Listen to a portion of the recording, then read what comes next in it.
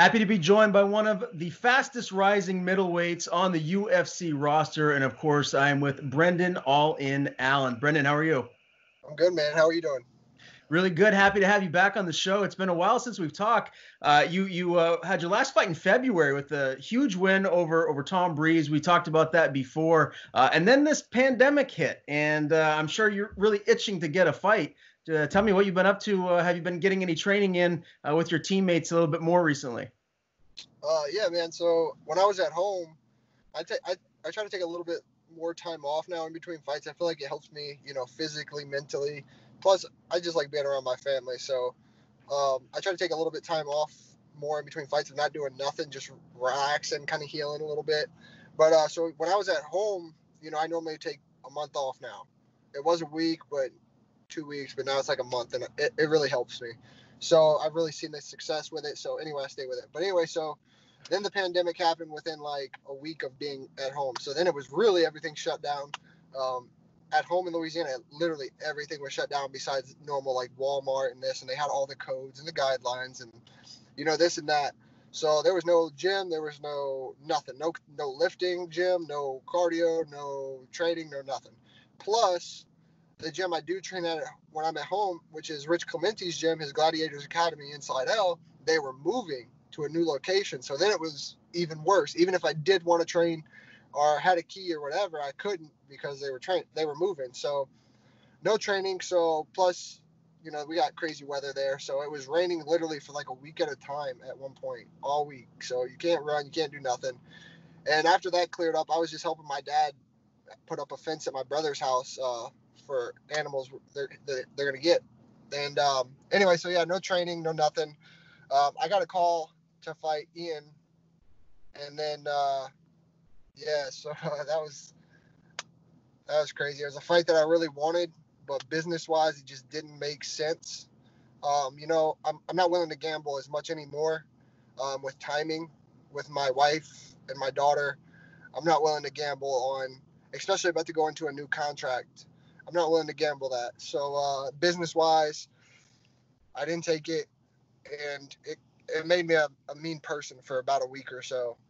But I guess it's just a competitor. But anyway, they called me and they asked me to fight him. They wanted me to fight him like May 30th, and this was like the first or second week of May. I told them if they push it back till June, it's still a short camp, short notice, but I'll make it work. No questions asked. I'll make it work. They called me back and said the latest they could go is June 6th. That gave me 3 weeks of training, literally coming off the couch, 3 weeks of training at here in Milwaukee, and 1 week of cutting, like at the location, which would have been in Vegas. It's just not a smart gamble. So I was like, as much as it sucks, I can't take it. So after that point, I started running. The gym opened up like a week or two later, so I was lifting a little bit with my father. I was calling in favors with some friends to train when I could because they had finished moving the gym a week later. And so, yeah, I started moving everything again. And come to find out what, I think it's kind of a bitch move, to be honest. I don't like him anyway. So apparently they had told Gerald that they would wait a week or two after June 6th for him, but they didn't want to wait after June 6th because he's a bitch. And I try to keep my cussing out of it, but I think that highly of him. I think he's that much of a bitch. But yeah, so then they called me to fight Spicely on June 20th, and I was like, F it, let's do it. I'll be fine. Let's just go. They called me back the next day and said he can't fight. I didn't ask any questions. I was like, all right, what's next? We should know something by tonight. I haven't heard nothing. So I told him I'll fight at 205 or 85, but I need at least 3 weeks to properly and in a healthy manner make 185 because I'm not going to kill myself to do it. Still haven't heard nothing. So hopefully I'll see some people that I know this week while in Vegas, and hopefully we'll figure something out. This is the most I've ever seen you frustrated. Can you say this is, I guess, the most you've been frustrated at this point in your career with wanting a fight, being ready to try to get a fight, and the right fight for that matter? Man, I get frustrated a lot with little things and stuff like that. Just no one ever sees it. Like I'm the kind of person that I got problems, you got problems. Everyone's got their own problems. No one else gives a damn about it. So I'm not going to talk about it to anyone else. I'll talk to my family, and that's about it. But nobody else cares. They got their own family problems, daily life problems, work problems, whatever. So, I mean, I don't care to hear other people's problems. I'm not going to lie to you. I mean, I got enough of my own. So, no, that fight really frustrated me. One, because I want to fight him. I've never said no to a fight. And I'm kind of in the position now where I got to be smarter. You know, it's not just about me anymore. So I got to be smarter. And so it's frustrating with that aspect because, honestly, I mean, like I feel I'll beat him anywhere at any time. But is it something that I'm willing to gamble with, you know, my little one looking at me like, hey, she's got to eat. You know, my wife's got to eat. You know, I got to provide that. So I'm not willing to gamble everything else that comes with it. If in the chance that he did catch me and he did beat me, you know, I'm not willing to do that. Plus, I don't like there to be any excuses when I fight. When I fight, if you beat me, you beat me. Especially now where I'm at. You know, I'm there mentally. I figured it out. I'm hitting pretty much on all cylinders. I'm showing a little bit more every fight to get closer, like I'm training. But if you beat me now, like, unless something crazy happens, but you beat me, man. Like, I can take that. I can legitimately take someone beating me. If I gave it my best and that was everything I had and you beat me, hey, you're just better than me. I can take that. I can accept that. I can go back to the drawing board and work on what I need to work on. But I can't accept someone that I know that I'm better than beating me because I beat myself. That freaking kills me. And I'm sure any competitor that's been there and had that happen can, you know, they can feel the same way that I have and they can sympathize with that. So, but yeah, that fight really, that one sucked. And then when I found out that they were waiting to wait an extra week or two for him, that really pissed me off and just affirmed my suspicions that he is a bitch and, you know, he knows what's up. Now, you just got back from a run with some of your teammates. Have you been able to get any work in with GM3, your big chin brother here, getting ready for this fight? Yeah, man. I got here, last Wednesday? And, yeah, I've been helping him as much as I could, try to give him that look. Obviously, I'm bigger, but I know the looks. I've watched him fight since he was in LFA because they blew him up like crazy. I wanted to fight him then. They told me no. So it's like, man, everything's like keeping me away from fighting this dude. And it's frustrating. But, yeah, I've been helping G as much as I can.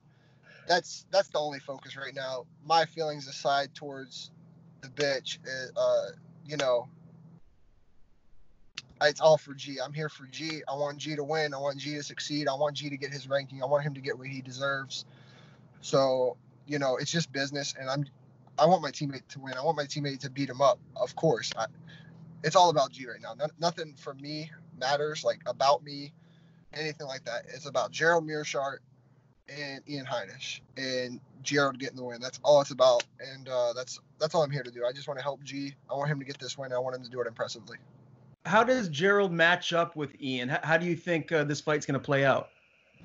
I mean, honestly, I've told Gerald the same thing. As long as he comes out on his P's and Q's and not lackadaisical, I really don't see anywhere that Ian's going to do anything to him. And the way G's looking training, like, Ian's screwed, man. Like, I really don't. Like, and that's me not being biased. Like, I obviously train with Gerald. His ground's good. It shows in his fights. You know, he's tied for the most submission wins in middleweight division. His striking's good. When he comes out and actually gets right to it or is on his P's and Q's, he's money. In the later rounds, even when he comes out slow, in the later rounds when he starts picking it up, he's good. His takedown defense is good. His takedowns are good. I just don't see anywhere that he can beat him other than, you know, obviously same as everyone else is just catching him. But like I said, when G's on his P's and Q's, that's going to be super hard to do. So, you know, obviously I'm pulling for Gerald all the way, but not being biased, I still pull for G. I think it's just bad stylistically for Ian, and Gerald's got a lot of experience. Plus, Ian always tanks, and Gerald's a long-term fighter. He gets better as the fight goes on.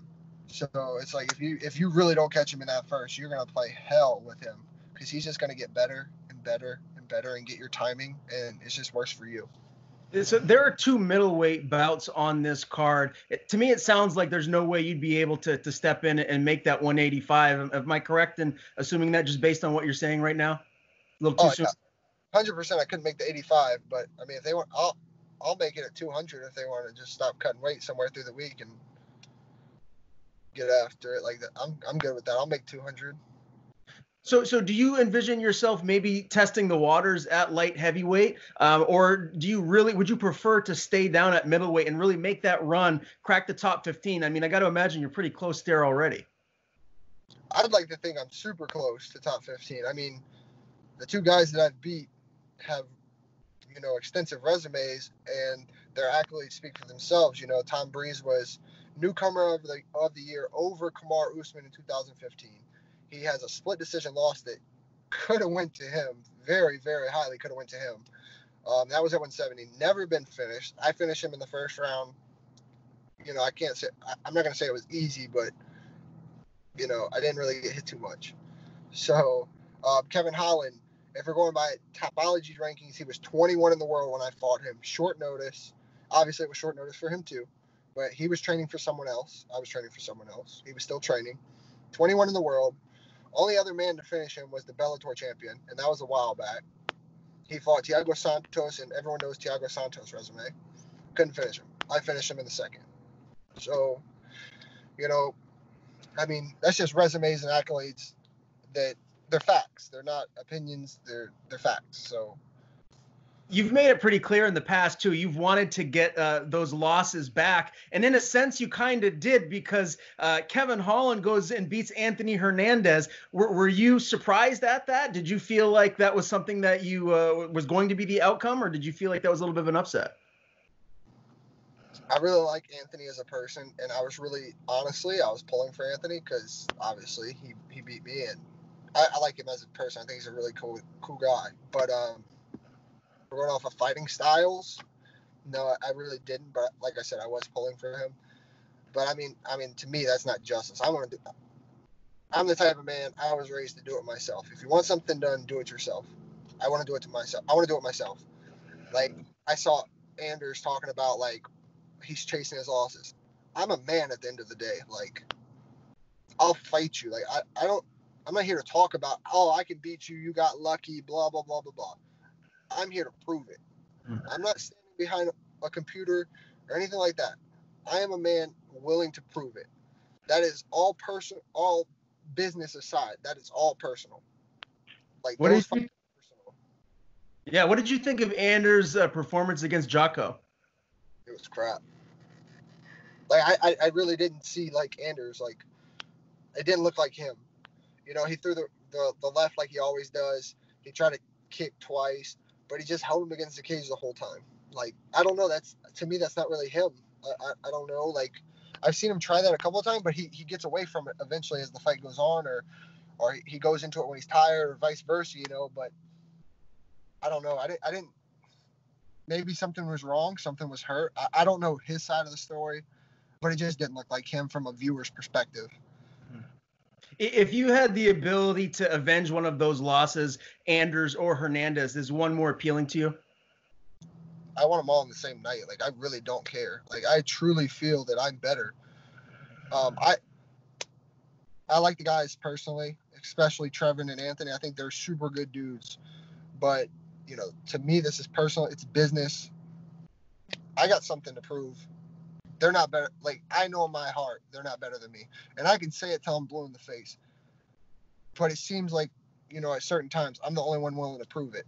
And I'm higher than them now. Like, if we're being honest, I'm higher than them. Eric just lost, or else he'd be right there with me. Anthony just lost. He's kind of not right there with me. Trevin's not right there with me. But even if I was the top 15 guy right now, if they come to me and say, you can fight one of these guys, with the potential of obviously losing your spot, I don't care about that spot. Like that's just personal. Like to me, it's like as a man. Like it has nothing to do with fighting. It has nothing to do with that. It's just like as a man. And I don't know. Like I said, especially it goes back to the fact that if you beat me at my best, hey man, good job. You did your thing. You were the better man, 100%.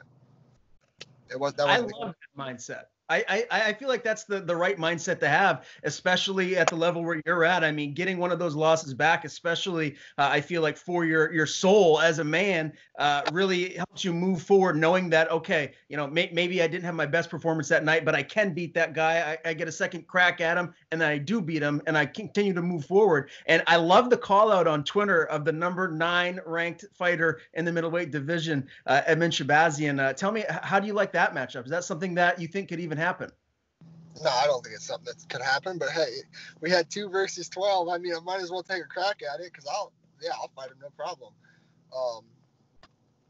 I mean, I have my feelings towards him as far as fighting. Like, I don't know the guy personally, so obviously I'm not going to speak on his personality or his traits or anything like that. I can only speak on fighting. And he hasn't really been able to be tested yet. I felt like he was going to have a good fight with Tavares, but man, he was smart. Tavares went for the big hook, and he shot a straight right down the middle and put him on his ass. It was great. It was perfect. That was great on him, and he followed it up smart when Tavares was hurting. Hold on. And he put the jab and threw the kick right behind it. It was just smart. Like, yeah. He seems like a smart fighter, but I don't know. I think I'm different. Well, when you look at the guys in the latter half of that top 15, is there anyone else that really stands out that you'd like to get in with soon? I mean, you got Antonio Carlos Jr., you got Akhmedov, Tavares, Uriah Hall. There's a lot of good options there. Is there anyone that you feel like, would make sense for you here next if you don't get, one of those fights that we discussed earlier? Man, I've asked for, like, everyone that I could possibly think of that's smart. Like, right after they said no to Spicy said no, I was like, all right, what about Trevin? Never heard anything. What about Zach Cummins? I called him out on Twitter, and he was with Timeline, apparently, which is cool. I understand. So called out Joku like twice, or however you say his name. Never heard anything. So, and I figured, obviously Ian had to fight Akhmedov or Omari, however you say his name. I'm not good at that, but he's overseas, so obviously that's not going to happen with everything going on. But I try to be realistic. Like, they're not going to give me anything over a number 13, at least in my mind. So business-wise and intelligent call-outs, like, that's all I really have. Mm-hmm. So, I mean, I don't know what else they want. Like, yeah, obviously I'll fight anyone they got, but it's like, are you going to give it to me? Do you expect to fight before this month closes out, or do you think we're going to be seeing you step back into the cage maybe in July? Man, the way it's looking like July, I guess. But I'm trying not to be gone from my family as long as possible. So, I'll like I said, 205, I'll fight whatever ones they want. I mean, because obviously they're not going to give me their top 15s or anything in there. So obviously it's not going to be. I'm not a small guy neither. So, I mean, I'm 6'2", 77-inch reach. I walk around at like 215, and that's kind of holding myself back. So, I can be bigger if I want, but I'm not a small guy, and I'm not weak neither, so I don't really worry about that. You said you're leaving for Vegas soon? Yeah, I leave to Vegas with Gerald tomorrow. Okay. Are you excited to, I guess, see the restrictions and what the Apex is going to look like? I mean, this whole pandemic, it's nuts. I'm sure it's going to be very different than what you're used to. Yeah, I've heard, because Duke went out with Tyron this past weekend, so we kind of know it, and I fought at Apex, so I feel like it's going to be kind of similar to that. They just changed where they're walking out from, and they have music. So other than that, I think it's going to be pretty similar to Contender. They got the same 25-foot cage and everything. So I got to ask you too about Tyron. Where do you think he's at this point in his career? For me personally, I was really looking forward to this fight against Burns, especially after Tyron fought and lost to Usman. And if I'm going to be totally transparent, I was a little disappointed with Woodley. I felt like he's still not the same fighter that we've seen in the past. Is there something different with him? You think it's a mindset thing? What are we seeing when we see the former champ step into the cage now? Man, I honestly don't know. I think, like, this is my personal opinion. I can't speak on what's in Tyron's mind. So I think there's still that pressure, like, man, I got to win. Like, man, I got to win. Like, he looked great. He didn't cut much weight, like far as the week of. I felt like from him talking, his mindset sounded good. So, I guess it's just like I said, that pressure that's like, man, I got to win. I got to do this, whether it's for his family or for himself or whatever the case may be. I still feel like there's some like pressure there. And I put myself there with both of my title fight losses for LFA. So I can't even imagine the pressure that he's feeling with a UFC belt and losing it and coming back and everything that surrounds him with that. So that's my opinion. But with that being said, I'm a Gilbert Burns fan. Like I was a fan of his like after watching him fight when he fought Gunnar Nelson, and he took that fight on short notice. I said then that he would be a contender or a champion soon. And if he did obtain it, he would hold it for a while. I like his style. I like how he fights. I like how he comes forward. He throws, and he throws big. He's tough. He can take a shot, and he's got good jiu-jitsu. And obviously he just showed his wrestling's pretty good as well. So I feel like he's kind of the complete package, and I think people were sleeping on him a lot until here recently. So, I mean, I'm a fan. Like I said, I think he's going to be champion. Yeah, I can't wait to see who the UFC matches him up with next. If it is his training partner, Usman, and they make that as the next title shot, wow. I mean, MMA fans are going to be licking their chops. Brandan, give me one or two fights this weekend that you're really looking forward to outside of the GM3 Ian fight. That's tough. I know I'm looking Aljamain and Sandhagen. I like Sandhagen. I think he's tough. I think he's one of those guys you look at and you're like, no, he's not a fighter. And then he fights and you're like, damn, that dude can really fight. So I like that. I like that matchup. And honestly, I haven't even looked at the card too hard. I don't even know. There's some fights. You got the champ, Amanda Nunes, the women's GOAT. She's going in there against Felicia Spencer. That's a great main event. You got Rocco Martin and Neil Magny, welterweight bout on the main card. I'm looking forward to that one. I like the Yes. So, yeah. So I like that fight too because a lot of people sleep on him too, Sunsao. But it's going to be interesting to see how Cody comes from, what he's been doing, changing his training. So it's going to be interesting. Can he fix keeping his chin high, or has he learned to tuck it and throw? Because he's got the speed, he's got the necessities and things. He's just, to me from an outside perspective, it just looks like minor details, just here and there, minor details. Mm-hmm. So yeah, I'm interested to see that one too. Yeah, well, it's going to be a great card. I'm looking forward to it very much. Before I let you go, I do want to ask you about the George Floyd situation. I know a lot of athletes are really speaking out, especially white athletes, as what's going on. I'm sure, you got plenty of African-American training partners, at your gym, and I'm sure plenty of friends. What is your overall take on this? What do you feel like, we as a country should be doing moving forward to, make sure this doesn't happen anymore? If we're going from George Floyd, just him, not including everything else that's been happening. Don't get me wrong. I'm 100% pro-police. I worked at a police department. I have a criminal justice degree. Many of my friends, family, whatever, are police. With that being said, there are good apples and there are bad apples. I just feel the bad apples get the bigger media attention than anything else because here recently, people try to show the other side of, from my view of what I've seen, and I try to stay away from it 100%. I don't like getting into all that stuff. Nothing good comes out of it. But it seems like it was a white cop against an African-American male. That's what it seems like. But as soon as someone shows that being done white to white or white to Hispanic or Hispanic to any other combination that you put, it gets no media attention whatsoever. So if we're going back to the police standpoint, which all started it, he's 100%. He deserves to be tried for murder, 100%. No other way. He murdered that man, 100%. He abused his power and murdered that man. Everyone around that was watching that didn't say nothing or do anything, they deserve to be tried on whatever, manslaughter, accessory, abuse of power, whatever you want to get them for. They deserve to. I feel like there should be stricter guidelines and processes to find police. I don't feel like anyone should just be able to come and do it. And they are trying to make it harder, at least where I come from, as far as, higher agencies like state police with you have to have a college degree and things like that or experience.